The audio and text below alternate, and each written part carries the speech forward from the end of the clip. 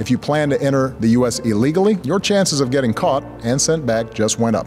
Should someone who is here without documents, and that is his only offense, should that person be deported? That person should not be the focus of deportation. Illegal immigration is wrong, plain and simple. When we use phrases like undocumented workers, we convey a message to the American people that their government is not serious about combating illegal immigration. Undocumented immigrants. Undocumented immigrants. Undocumented people. Undocumented people. I don't know why we need millions of people to be coming into this country as guest workers who will work for lower wages than American workers and drive wages down even lower than they are right now. What's going to happen is you are going to pay a significant fine.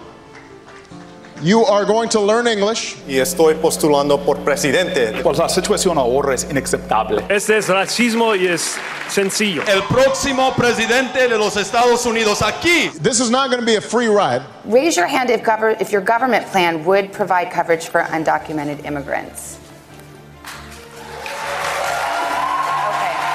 Medicare for All covers everyone, regardless of immigration status. And that's it.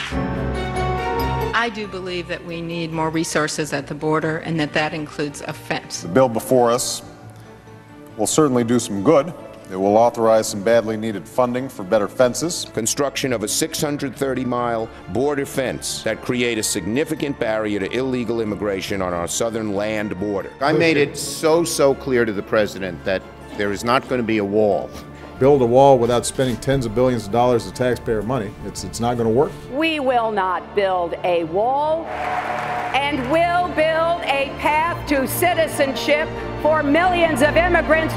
The goal right now should be, how do we reduce the number of abortions? We can support a woman's right to choose that makes abortion safe, legal, and rare. Under our plan, no federal dollars will be used to fund abortions. Medicare for all guarantees every woman in this country the right to have an abortion if she wants it. I will guarantee, no matter what state you live in, that we will have federal money available so that you can receive full reproductive care, including abortion services, in all 50 states. If you try to sneak provisions into the government funding bill to defund Planned Parenthood, we will fight you every step of the way. Democrats are hell-bent on taking away folks' guns. It's just not true. Hell yes, we're going to take your AR-15, your AK-47. I'm the only candidate on this stage calling for a ban and buyback of every single assault weapon in America. If I'm elected and I'm coming for you, and gun manufacturers, I'm going to take you on, and I'm going to beat you. I'm sorry.